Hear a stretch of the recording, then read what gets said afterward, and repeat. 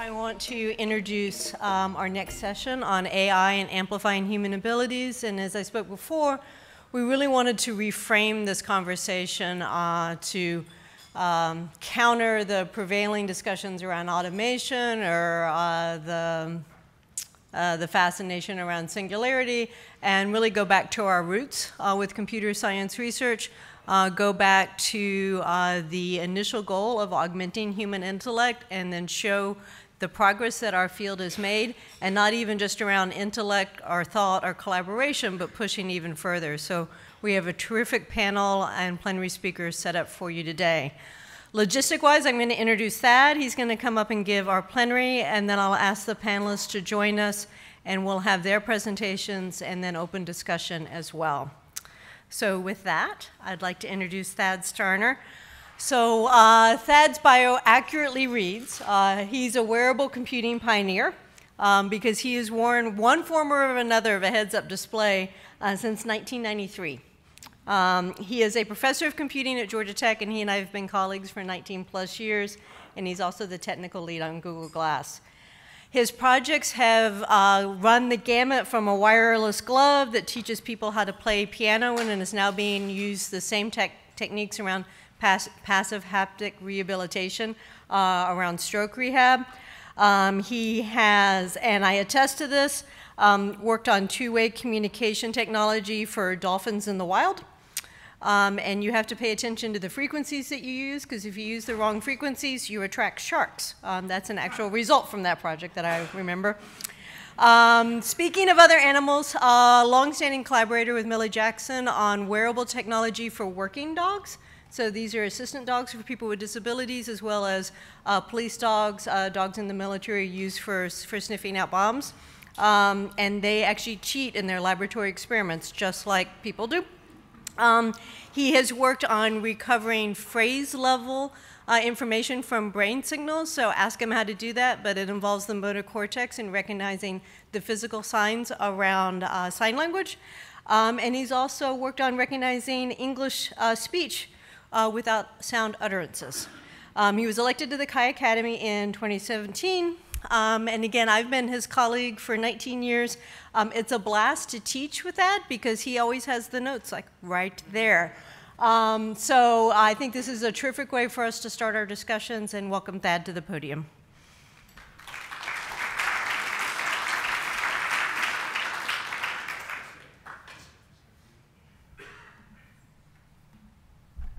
Yay. Thank you, Beth, and thank you for the opportunity to put together a fun talk. At least I think it's fun. Hopefully you will too. Augmenting intellect is one of the first things that the founders of computer science thought about. And I'll show you a little bit about that in the future here. But along the way, in computer science, we've seen about three different primary ways of augmenting human intellect or reaching a higher level of intellect. One is networking humans together. And that's what we've been doing with the internet. Being able to collaborate seamlessly, quickly, allows us to do things we couldn't do before. Another way is making artificial intelligence. We can make these machines that are very good at very narrow things, like the world's best Go player right now is a machine learning algorithm that learned to play by playing itself 5 million times. So we've been getting some success in some very narrow areas there. But the one I'm really excited about is augmenting intellect, augmenting intelligence, where we actually combine machines with our own brains in order to actually make something that's smarter than we are. Now, one way you can think about augmenting intellect is simple things like web search, right? If I have a rash on my baby's head, the first thing I do is I type on rash on baby's head into Google, and I get some results. And that's really changed our ability to rapidly diagnose and act on things in our lives, no matter what it is. And now that we have it on our mobile phones, we do it all the time. And partially that is by design by Larry Page. Larry was working with me on Glass. And one time when we were talking together about what the real importance of wearable computing was, he turned to me and said, "Thad, we're doing Glass because it reduces the time between intention and action." Now, I've been working in wearable computing for since 1990, and that one phrase stuck with me. That was the right way to say it. If you look at, that's what Larry has been doing at Google ever since the beginning. The web page for Google is as simple as it can get, right? It loads quickly, and as you start typing your web search, it starts completing it for you based on what people have typed before. It even tries to load answers for you as you continue typing. And so it's reducing your time between your intention of your web search and your first action. And in fact, that is what Larry wanted to do with our wearable computers. He wants to get it so that the computer is almost mind reading and provides you information as you need it just in time. And one of the things that allows you to do is make human-to-human interaction better. It allows you to operate at a higher level. Now, I'm going to show you something that's being done with Google Glass right now, where there's actually a remote scribe who's sort of acting as an intelligent agent. And what the scribe does is help this doctor get the information down for her electronic health records, but also helping in diagnosis and getting the information for the future. And what the great thing about this is a company called Augmetics. They have reduced the amount of time a doctor spends on electronic health records from 40% to 5% of their day. And patients love this because you get more face time with their doctor. I don't know about you, but when I'm with my doctor, I would say the majority of the time he's actually typing on his laptop and not looking at me.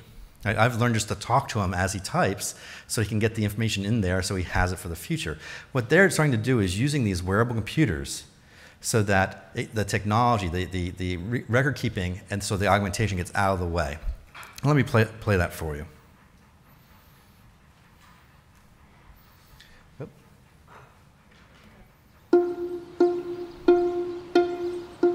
The most rewarding part of being a primary care physician is the relationship that we have with our patients. It was love at first sight, I'll tell you. It's great to see. First we hug. Very unprofessional, but I love it. There was a time when I was not doing so well, and she called me at home to check up on me. You'll get through this, and it really touched me. Glass, can you pull up the healthcare maintenance for Micah?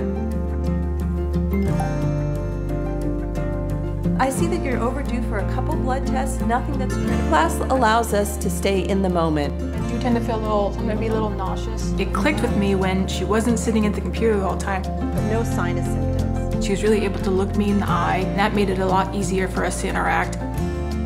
Couple more deep breaths for me. It's a service called Augmetics. If we need information, it's brought to us. We don't need to go to the computer to get it. Glass, could you pull up what I said about her thyroid nodule from last year?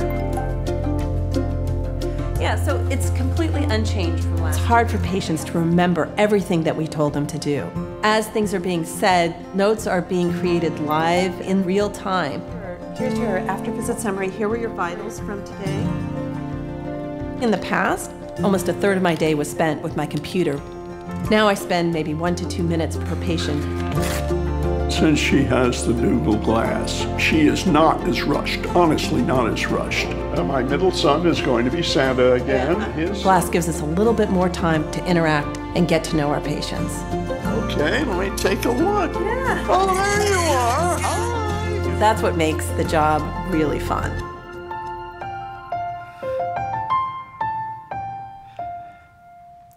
Now, I'm going to apologize ahead of time for all the corporate-looking videos. Most of my academic talks has much more academic stuff, but when preparing this talk, some of these things are just so on point for me that I decided to include them anyways.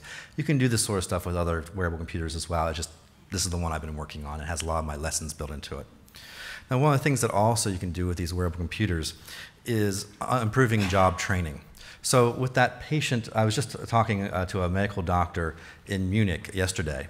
And he's a surgeon, and he's a student surgeon, and one of the things he's discovered is that all experienced surgeons, when they are evaluating how well you're performing, give about the same feedback. They're talking about economy of movement. And one of the things that he found very exciting about having these wearable computers is that the remote surgeon, the expert, can look out of your eyes and see your hands and play back what it is you did during the surgery and give you some expert guidance on what it is that you could have done more efficiently. And it turns out it's very consistent across expert doctors, the advice they give. Well, you can imagine that in the future we can actually have a system that not only looks at things like how efficient you're working for improving your technique, but also as you go to unclamp that artery, that after you've done the tumor resection, you unclamp the artery and automatically starts giving you the blood pressure of the patient because it knows that's going to be an issue. So this first-person perspective can really help with this job training in the future. Now, we're not there yet, and we'll talk about that in the future, but you can imagine this idea of actually having on-the-job training be helped with these wearable computers. This is something about firefighting. I worked with the Bremen firefighting brigade for a while, and one of the things they really liked about this is sort of the same thing as the surgeons. They want to see how you move, what you do, what procedure there was. They also like giving their recruits the tools they needed to better handle the situation. And a lot of that is providing information just in time again. And let me show you a video on what a firefighter did with glass once he got a hold of it. And again, this was independent of me. This guy is just a programmer and a firefighter, and we discovered that this is what he was doing with glass.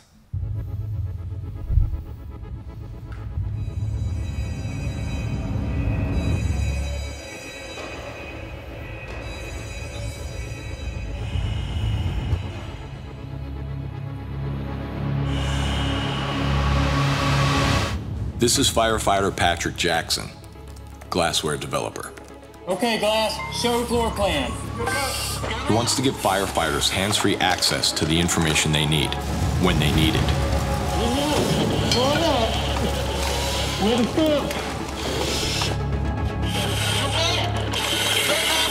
You okay? Get him up. Come on, get him up. So one day, firefighters everywhere can work faster, safer, smarter. Okay, Glass, show extraction diagram. 2001 Ford Expedition. Cut right here. Because every moment on the front lines is a chance to keep pushing what glass can do. Okay, Glass, find a hydrant. 200 feet north.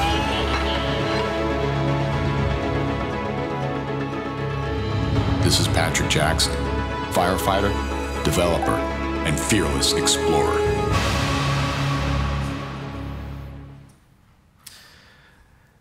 Now, one of the things that's exciting about this stuff is this is not just for first responders, this is not just for doctors, this is for the everyday person. One of the things you can do with glass is turn-by-turn instructions. I will tell you that having it on your eyeball is a whole lot better than having it in your car or on your phone. One of the reasons is because its focus is out there at the car in front of you so you can see what's going on. If you're using it while biking down a trail, your focus is actually on the trail in front of you, not on your handlebars. The other thing that's really great about this is that it's always in the same location, right, relative to your eyeball. You just glance at it and use it. And this is one distinction I want to make about these wearable computers.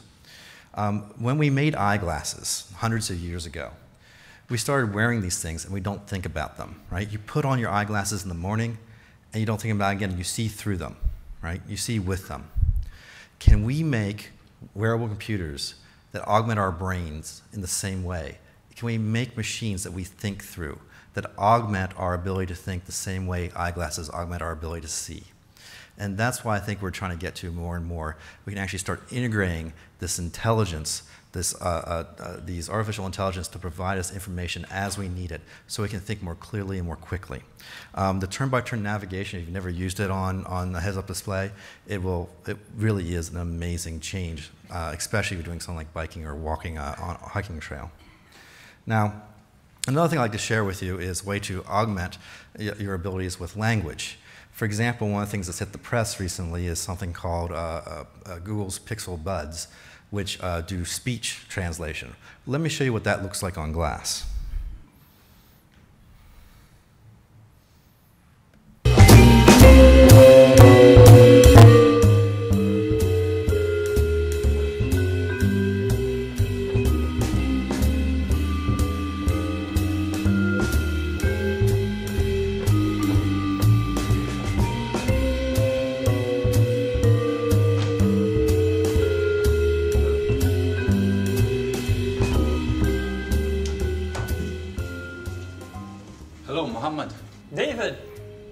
عربي شوي, English. Do you have might? Oh, might. Sure, might. Please, please, please. Okay, let's start chat. Hello, Mohammed. How are you? Nice to meet you. أهلا, حياك الله في دبي, David. Thank you. It's very good to be here. This must be the famous Palm Island. أكيد, هذه جزيرة النخلة اللي صنعها الإنسان بإيده. It's very impressive. شو رأيك نبدأ الشغل الحين؟ Yes, definitely.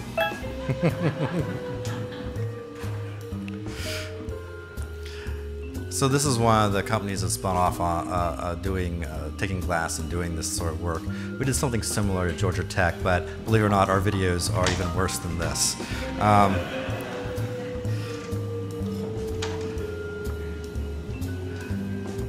So let me skip forward here. Oh, come on, there we go. So this sort of thing not only works with speech, but with text as well. Here's an example of using the wearable computer to take a sign and translate it from English to Spanish. For me, I did it the other way around. I was in Mexico, and I was visiting a museum where all the signage was in Spanish. And let me tell you, I enjoyed the museum a whole lot more when I was using the wearable computer to translate the signs to English so I could actually read them. Another thing we're seeing right now is people using these wearable computers to help deal with remote diagnosis and repair. This idea of a remote expert is very common in the field. And so you have some local technician who maybe doesn't have as much experience as a more senior technician, and he finds something in a power plant, say, that he hasn't seen before. And so he can call up a remote expert and have that expert look through his eyes and see what the problem is, and then guide him step by step through the problem and its solution. In this way, not only does the local technician get more training, but also the remote expert can start creating more and more case studies of how to improve the diagnostics and the repair of these sort of systems. Now, what's great about this, you can imagine using that data that we're getting during these interactions to help train up a machine learning system to help provide these resources more seamlessly, more quickly. I will tell you, having been a remote expert, that part of the problem is simply keeping up with the local technician. You have all these resources that you're trying to engage and pull into the guy's visual field so he can see the right sections of the manual, and it takes a lot of effort and it's very slow. Having something that automatically pulls up those resources you might use and it helps augment your ability to help that local technician would be a major benefit here. Now, another thing I'd like to mention is the fact that these systems not only can help augment intellect, they can help reduce disability. This is Jim Foley. Jim Foley is one of the people who actually founded the field of computer graphics. But as he's gotten older, he's starting to lose his hearing. So one of the things he did with his wearable computer is made a system that helps caption his interactions with students. In this case, he's handed his cell phone to Jay, who's talking with him. And Jay talks into the phone, and as Jay speaks, it shows up in his head-up display as a transcription. Now, most of the time, Jim has enough remaining hearing and enough lip-reading ability and enough context that he knows what you're saying. But if I'm saying something like, can we meet February 3rd, you can see the February on the lips, but maybe not the 3rd. And so he can glance up at the screen, catch up with the conversation, and get right back into it. And a lot of this sort of interaction is about speed, so that people don't get frustrated, and people don't think, well, believe it or not, the slower you interact, the dumber people think you are. And so when you're trying to make these sort of enabling technologies, you try to keep up the pace of conversation. Now, I took this system with me to a nursing home where my father is, and there was somebody who's been deaf from age 2.5. And I gave it to him because he was curious about it, and we were signing together, and I said, here, let's try something. I want you to look at the screen whenever you don't know what the other person's saying, and that will give you some information. And then I grabbed another person visiting the nursing home, some random family member who'd never seen me before or been the person I was working with. And I said, why don't you two have a conversation? And without any more instruction, these two started going back and forth, and you could see Ben's face get this big smile on it. as he's going, oh my word, this just opens up my life, right? My ability to communicate has just improved so much. And so this idea of using things like these speech recognition and translation systems to enable communication between humans really sort of opens things up. Let me show a more basic system for helping people with disabilities. This is Greg. Greg is one of my colleagues on Glass. He made his first wearable computer with a heads-up display in 1994, a year after I made mine.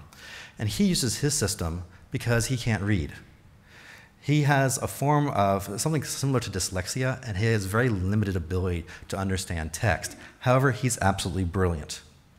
So what he does, he made his wearable computer, and now he uses Glass for this, so that he can actually get an email in, and it reads it to him. Right? And how Glass does that is it has a little bone-conducting transducer here that actually vibrates your skull, sends the audio to your cochlea, bypassing your eardrum, and so it keeps it private. And so in the middle of a meeting, you can actually, if I sit really close to him, I can hear him actually taking notes and having it read the notes to him. He uses a one-handed keyboard very similar to the one that apparently I didn't put in my pocket. Excuse me. You can ask me later to see my twiddler. That's unlike me.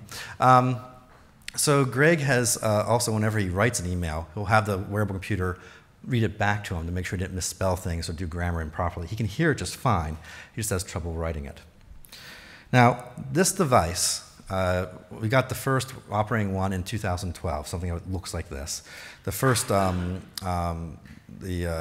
first fully integrated one I think I had done in December 2010, but this is the first time we had something that looked like this in 2012. We sold this on the open market between 2014 and 2015.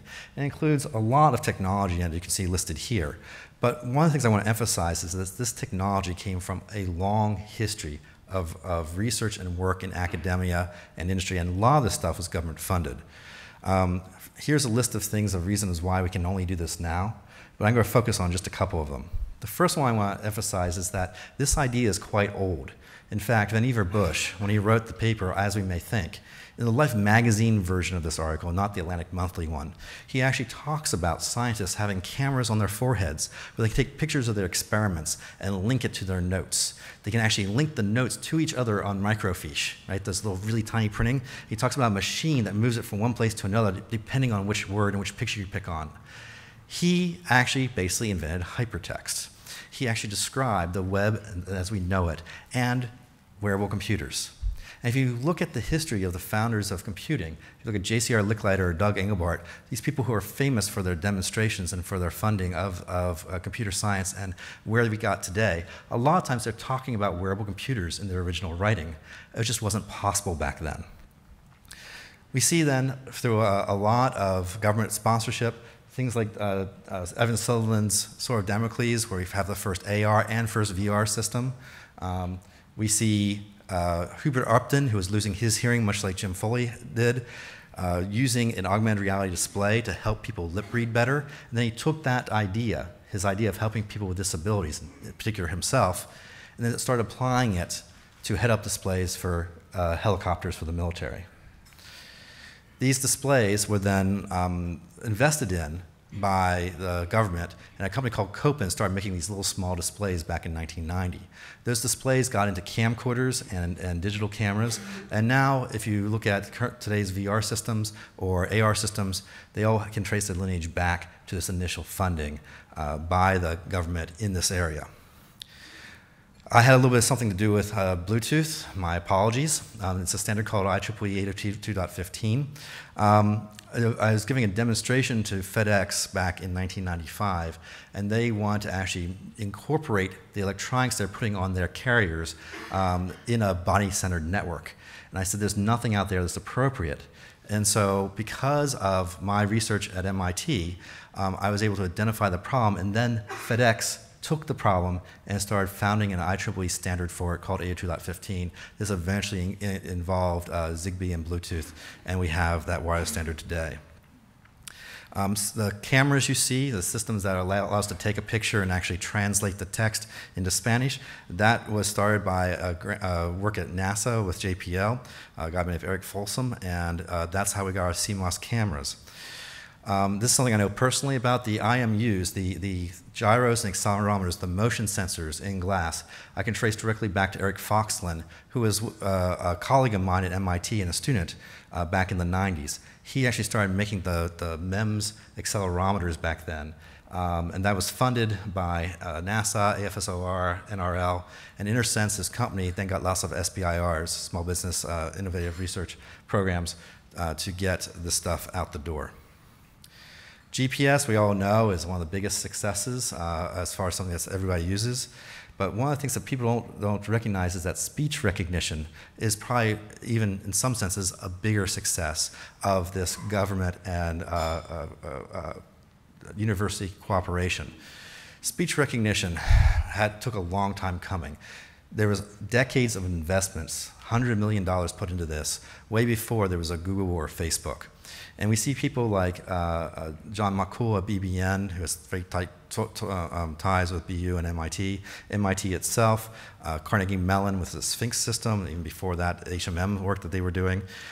There was a lot of competition and cooperation to get the algorithms to the stage where we can start using these big data approaches and really creating the systems you currently use on your smartphones. So all this technology finally came together in about 2010, and I called up Sergey Brin and said, you haven't seen the wearable technology in a while, perhaps you want to take a look and come out to Georgia Tech and see some demos. It turned out these guys had already decided the time was right. And the next thing I knew, I was out on a plane working on Google Glass. And now we're actually seeing wearable computing finally happen. However, to me, the exciting stuff is yet to come. Can you imagine if we can actually have a system that really was intelligent? We are very good at making the world's best Go player, or a system that can look at all the images on the web and pull out the cats. But we still do not have the ability to have a machine have the same perception and navigation abilities of a 2-year-old. Our AIs cannot live in the human world. They don't even have any training data for it. So what I'm trying to do personally is put cameras where my eyes are, microphones where my ears are, put motion sensors on my wrists, actually even look into my brain and see what I'm attending, and try to actually collect enough data from a system that already is intelligent, mainly me, so I can actually try to make an AI that can live in the real world and help me on a second-to-second basis and basically augment my brain much the way my eyeglasses augment my eyes. Thank you very much, and do we take questions now? Thank you.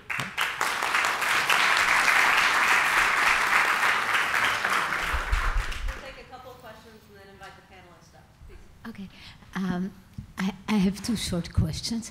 One, from what you show us on wearable computers, is there actually research that is specialized on them, or it's mainly taking, other parts of AI and making it more accessible?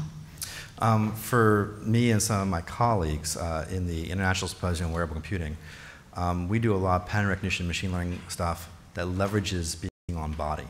And so there is a community of people worldwide, and matter of fact, most of it's done in Europe, which is very specifically making AI technologies for the body. So it's very wearables focused. Okay, and then at the end of the talk, I kind of felt that you went ahead and then missed it. So in DARPA, we have a program that is called Lifelong Learning Machines, where the idea is to have AI that learns just like your brain learns. So you wouldn't say that a 2-year-old already had 2 years of training set, and that's why he navigates it. Okay, he learns on the go. And taking everything that you have and putting it back and freezing the machine after that, it's kind of like going to the old AI while you actually have the capability to collect data on the go. So why, when you collect data on the go, you go back to the old ways instead of doing the lifelong learning?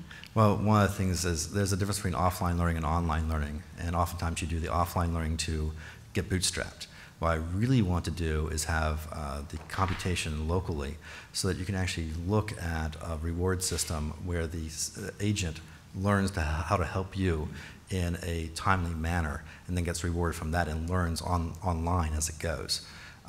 So yeah, I mean, it's a fine point, and I think it's a very good point. Thanks. Thank you again. Thank you.